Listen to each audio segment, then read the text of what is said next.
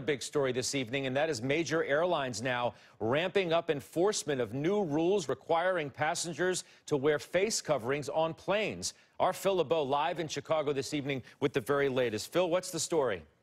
Scott, those are rules that the airlines set in place, most of them anywhere from 3 to 4 weeks ago. And the overwhelming majority of passengers do wear masks, both in the airport and on planes. But increasingly, there are complaints that some passengers have said, you know what, I'm not going to wear it when I'm in the middle of a flight, even though it's required by the airline. So what you have right now are the airlines putting more pressure on the passengers to wear face masks. They're just not putting pressure. They're outright requiring it. The crews say, again, the vast majority of the passengers are wearing the mask. So here's what's going on. You have to wear your mask ticketing, boarding, in-flight, basically from the minute you get to the airport to the minute you leave the airport. Non-compliance is reported internally. So if you're on a flight and you decide you're not going to wear it, they're going to tell the home office, and the next time you try to book a ticket, you're probably on the restricted travel list, which means you won't be able to fly. Now, most airports around the United States, they are asking passengers to wear those masks, though we have talked with people who have been at major airports, whether it's O'Hare, LaGuardia, et cetera, and they say, look, there's probably about 10% of the people walking around in the airport who are not wearing masks right now.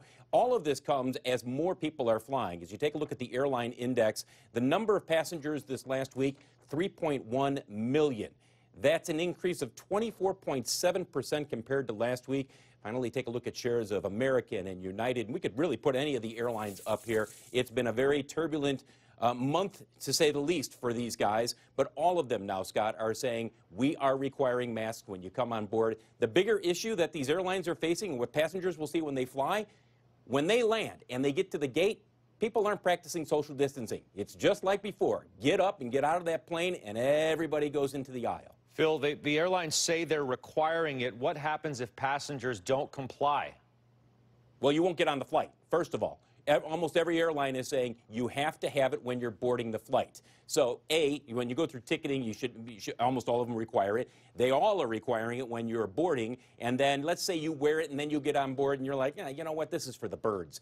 They will say something, and they will probably ask you 2 or 3 times. If you refuse to do it, they're not going to sit there and fight you on this. They'll simply phone it into the home office, and the next time you go to book a ticket, they may say, you know what, Scott, you are not following the rules, so you're not able to book that ticket. That's interesting. Phil, thank you for the very latest. Phil LeBeau from Chicago for us, covering the airlines. Let's talk more about these policies. Dr. James Merlino is the Chief Clinical Transformation Officer at the Cleveland Clinic. He's helping advise United Airlines with their policies. Sara Nelson is International President of the Association of Flight Attendants. Good to have you with us. Sara, I begin with you. What do you think of these policies? Are these good for flight attendants?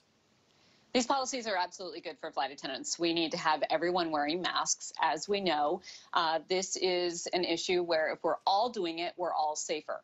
And so we need to be very clear with the traveling public about this. What is concerning to us is that this has not come from a government initiative, because it would be much more effective if this were a government regulation like we saw after 9/11. There were safety parameters put into place right after 9/11 to address the traveling public's concerns around security and safety following those events. In this case, we need to do the exact same.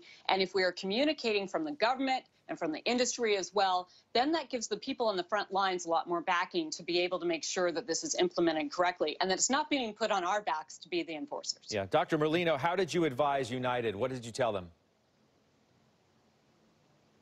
We told them that absolutely wearing masks for the passengers was the right thing to do. Look, masks protect us from each other, and we cover everybody up with a mask. We greatly reduce the potential spread of the COVID virus if people are shedding it. So this is about really creating an environment where we're decreasing the spread in a very confined space where we have difficulty with social distancing, which obviously you can't do on an airplane. What about, Dr. Merlino, the lack of, say, a unified policy, if you will, the kind that Sara brings up? Well, I applaud the airlines for taking the action to require it because, as Phil said earlier, the vast majority of people are wearing masks, but we really need to up the enforcement because everybody needs to comply. And I think it's absolutely the right thing to do. Sara, we've come a long way in the last few months from almost nobody flying at all. Now you're seeing, as Phil just told us, added flights, a larger number of passengers. Can you take us into the mindset right now of the flight attendant on the plane and what they're thinking about, how they're feeling themselves? Well, this is a very uncertain time. We're concerned about our safety and health, of course, and we know that we're putting ourselves at risk every time we come to work. These policies are giving us a lot more confidence.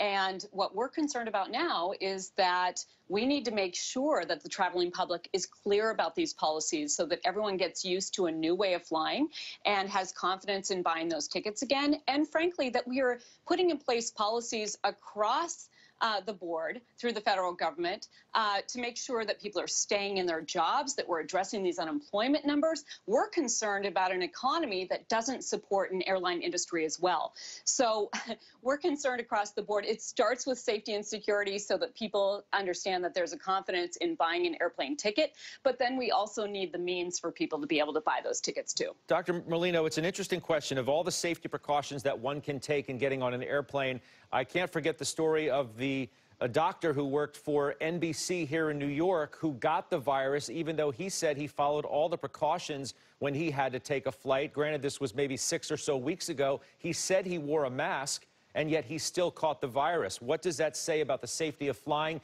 even with the precautions? Yeah, I think it's safe to fly right now, Scott, and I think it's important for people to follow the precautions because that will protect them. One thing that we learned by taking care of patients with COVID in hospitals is that we know how to keep caregivers and patients and visitors safe. And if we put together the right standards, we will protect people. You know, it's interesting because when you look across the country, flying was definitely down as a result of COVID, but there was still a lot of flying. There were still people on airplanes. We didn't have the safety precautions, and we haven't read about stories where clustering occurred on an airplane. So I think that most of the spread with COVID right now is happening out in the community. There's no direct evidence that people are getting infected by airplanes.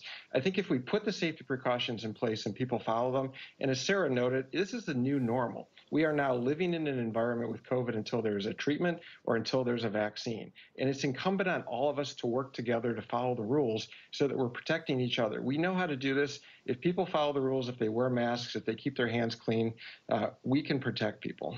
Dr. Merlino, appreciate the time. Sara Nelson as well will be following this developing story. My thanks to you both tonight. Let's bring in